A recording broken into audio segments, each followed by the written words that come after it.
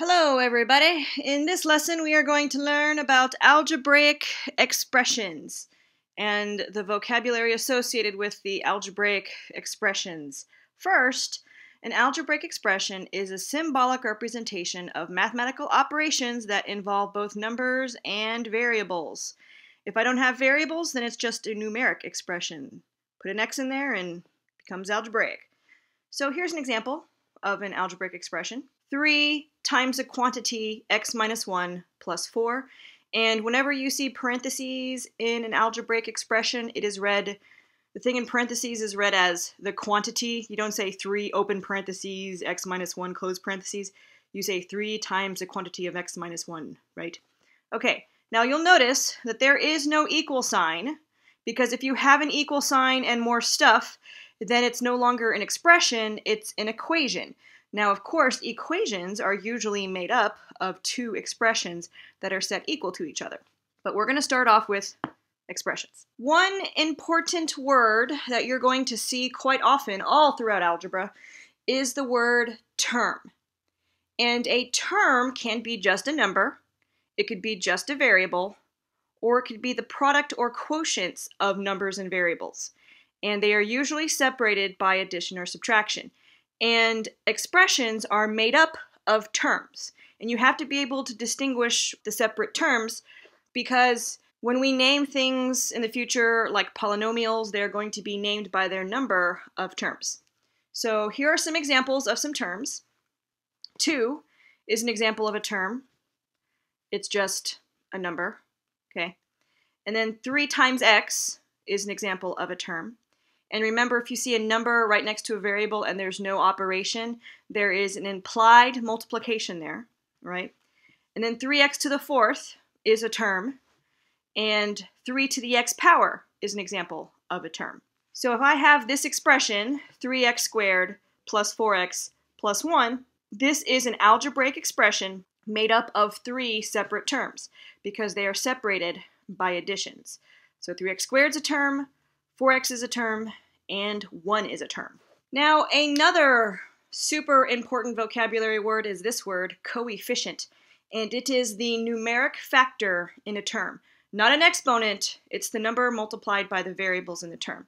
Okay, so if I look at 3x, 3 and x are each factors of this term. The numeric factor is 3. Therefore, the coefficient of this term is 3. And then if I look at this one, negative 18x to the 4th, its coefficient is negative 18. So you can think of it as the number in front of the variable. And these are straightforward examples. These next 3, not so straightforward. Now when I have a quotient like this, x over 5, this has a coefficient as well, but it's not 5. You have to rewrite the term so it has a multiplication. And so x divided by 5 is the same thing as x times 1/5. And if I use the commutative property and rearrange this so that it is 1/5 x, then I can see that the coefficient of this one is 1/5. Now here are the other 2 tricky ones. I don't see a number in front of this, I just see the negative symbol. And what this means is that I have negative 1x. But no one ever writes the 1 when it's multiplication. It's unnecessary. So this one's coefficient is negative 1. And if you don't see any number at all, no symbol or anything, it's the same deal. There is a 1 times x to the 7th, so its coefficient is 1. Okay, so remember, it's a numeric factor. If it looks like it's missing, it's a 1.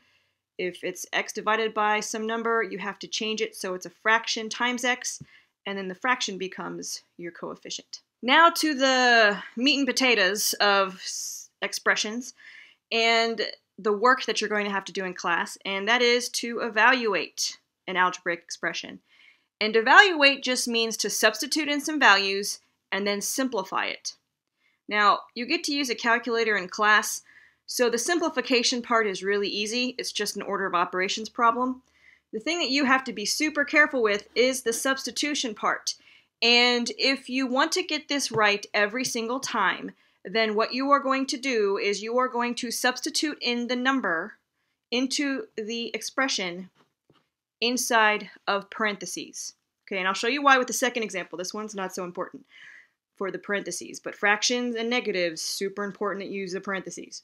All right, so for this one, if I want to substitute in and simplify, that means wherever I see x, I'm going to replace it with 5. So the math that I'm going to do is I'm going to take 2, and I have to remember that when I see a number next to a variable, it means multiplication. So I just plop down a 5 in parentheses, and then plus 4 times, I'm going to put some brackets there, 5 minus 3.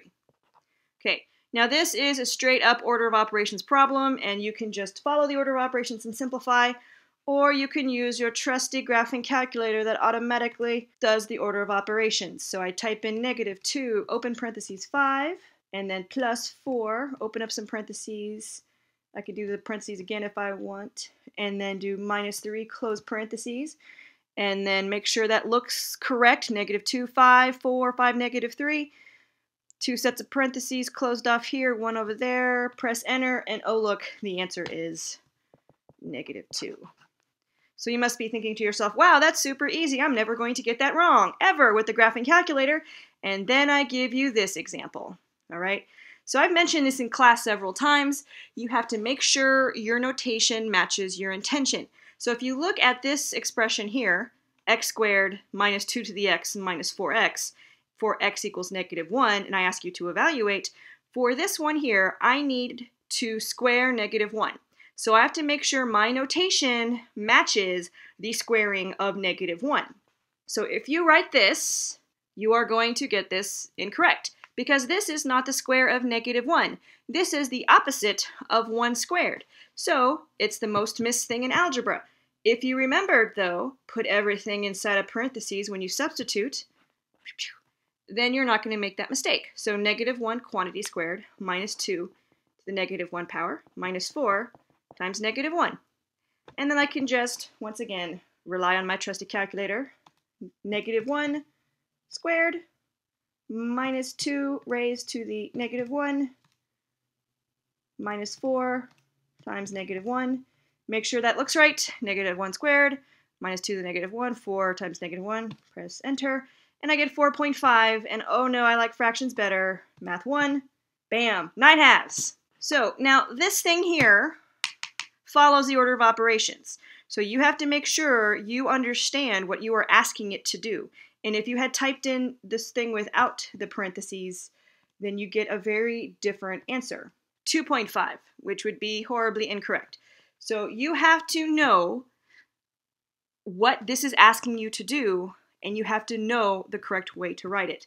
But if you remember, just replace the x with the number inside of parentheses, then you are always going to get it correct. So just do that.